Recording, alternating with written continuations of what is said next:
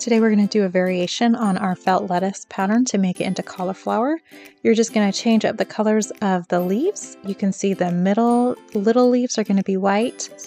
The medium leaves will either be yellow like the one in my hand or green like the one on the right, and the larger leaves will be green. You can download our free template for these leaf patterns over on sweetbarsisters.com. You're going to need 3 little leaves, or sometimes I use 5 medium leaves and 5 large leaves.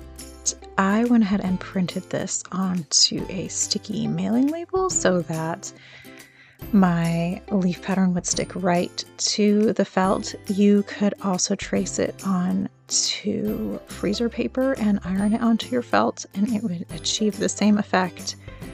Or you could just print it onto normal paper and use it like a traditional pattern as well.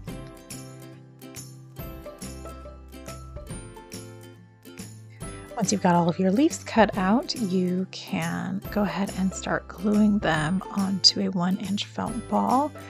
You'll just put a little line of glue along one side of one of those white leaves,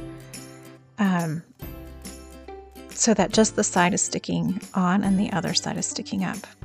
Then with the second leaf, you're going to put glue all the way across so that it will stick all the way. You're going to overlap your leaves a little bit. With the third and final leaf, you'll overlap it, and you have that last little edge sticking up there that you can stick some glue on and stick down. You're going to move on to your medium-sized leaves. You can do these either yellow or green. I have examples of both in my photo. These ones are just green, the same color as my larger leaves.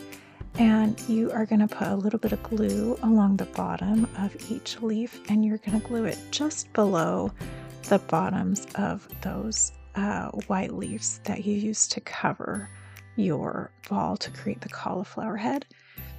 And you can do 4 or 5 leaves on this section, depending on how much you want them to overlap. Right here I'm doing 4. Once those have dried, you'll go ahead and start adding your larger leaves.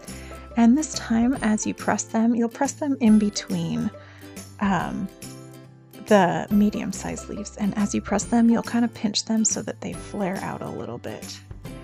And I like to overlap these a little bit, and you'll definitely want 5 at least of these so that they can fit all the way around, not just 4. Again, if you put on 5 and they're overlapped enough, and then you have some extra room, you can always add a 6th one. It's pretty easy to adjust that as needed.